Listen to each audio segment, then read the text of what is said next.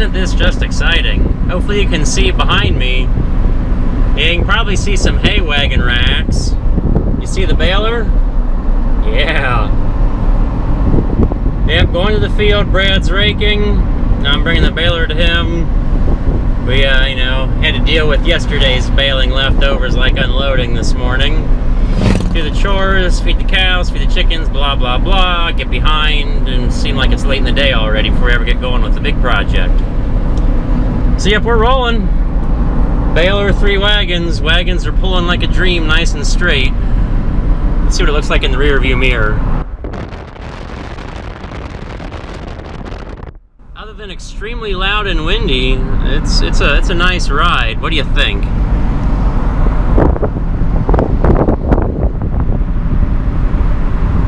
The fun part will be when we make a turn. Yeah, this is a nice long contraption. Hey, we're legal. We got our seat belts on. Everything has a slow-moving vehicle sign. It's all kosher, right? Oh, hey, look, somebody else is baling hay. Let's see what they're hauling. Looks like some round bales.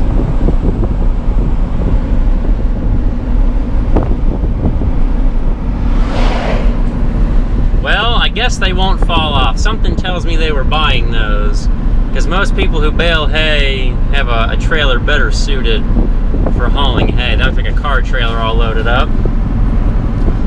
But they were team strapped, being safe. Good job, guys. I don't think they'll lose anything. The load may look ugly, but because of the rails, the bales were tipped in. They'll be good. Well, we'll catch up with you guys when we get to the field. Isn't this just a peaceful view? Little blue tractor bouncing around. Yeah, this is a new hay field that I think was bush hogged the opposite way when it was too wet of how we're mowing it. But it did not seem this crazy when I mowed it.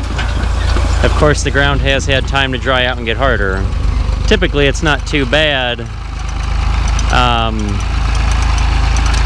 Well, I'd say when I mow it, it's usually right after a rain, so the ground can be a little soft.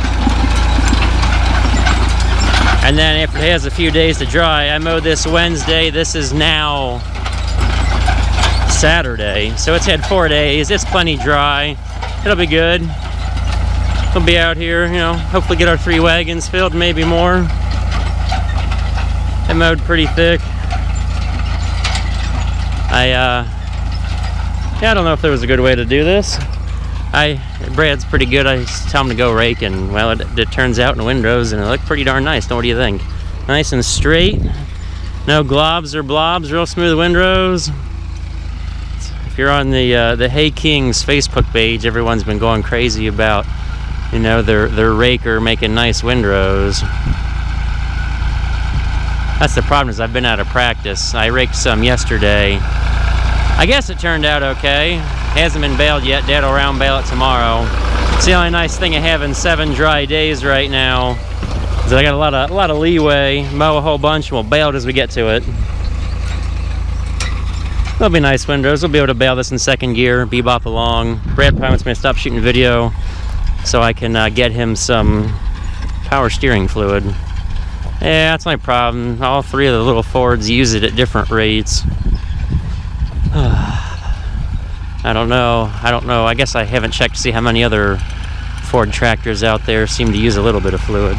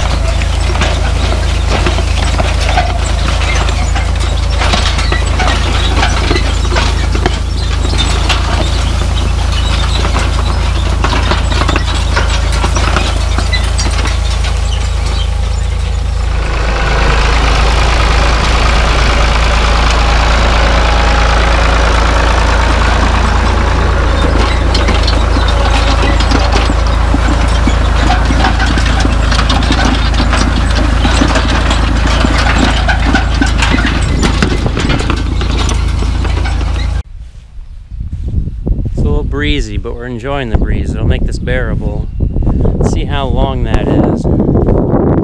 Truck, baler, wagon.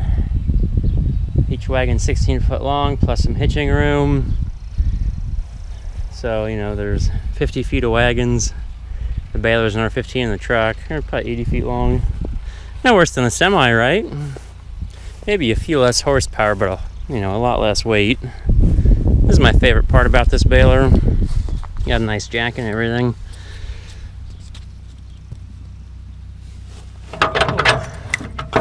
So I can unhitch, get the truck out of the way, ready for the tractor, stack a few wagon loads of hay, get a good workout and all that CrossFit. Some people like to call them the idiot blocks. I think that's a terrible term. We don't want to demean the people who buy these because they give us money and we'll gladly accept it. So we will not use the term idiot blocks when describing hay. Oh, even though we all think it, you know, it's okay. Let's see, we got to grab PTO. Didn't want to lose that going down the road. Lovely stand. Very important. Love that little snap ring or collar, whatever they call it.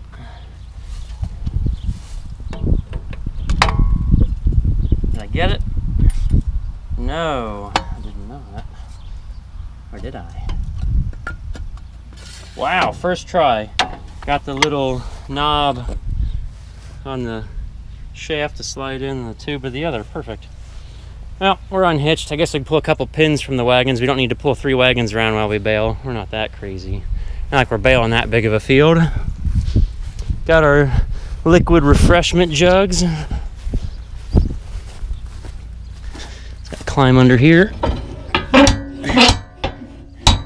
These are the days when you find out how many hitch pins you own when you hook everything together. Everything. Hold on, I guess we'll unhook this one too.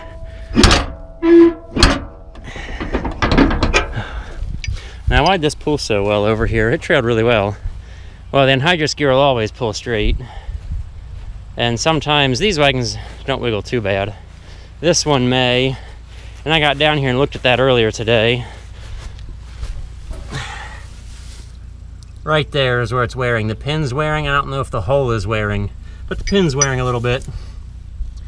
Might look at a new pin this winter.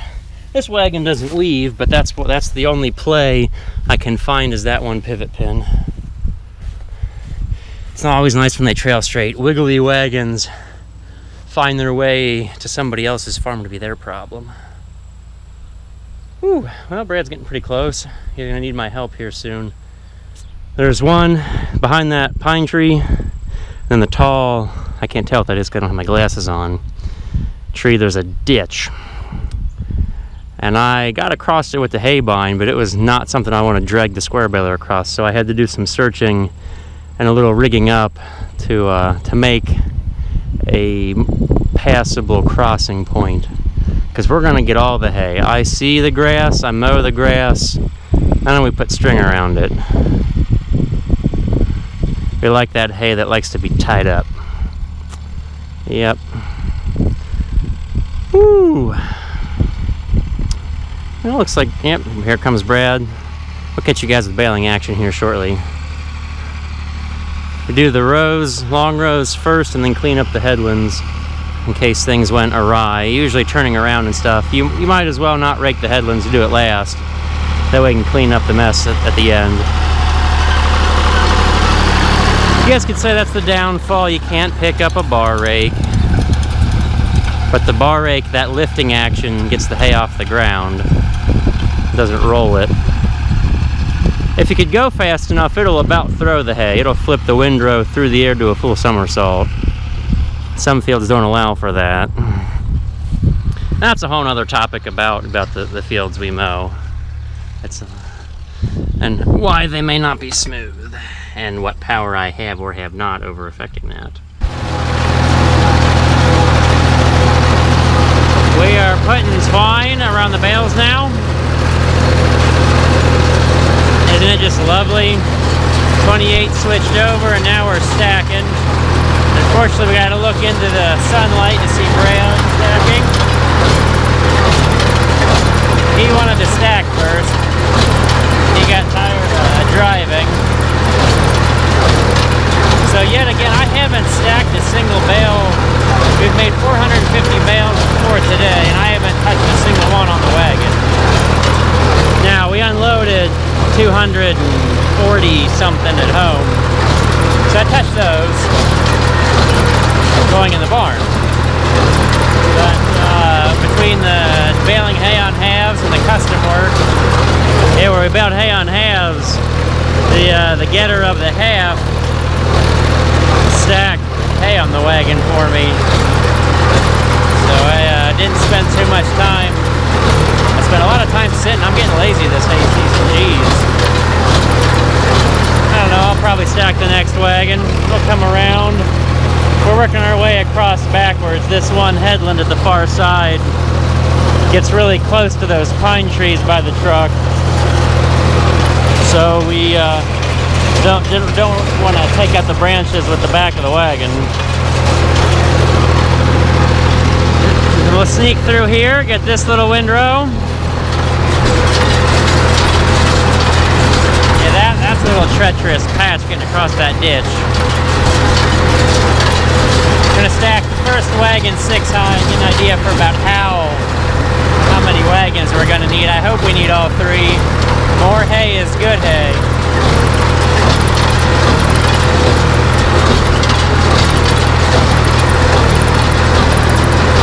The goal would be if we stack 3 wagons 6 high, we'll get another 450 bales and double the count on the baler.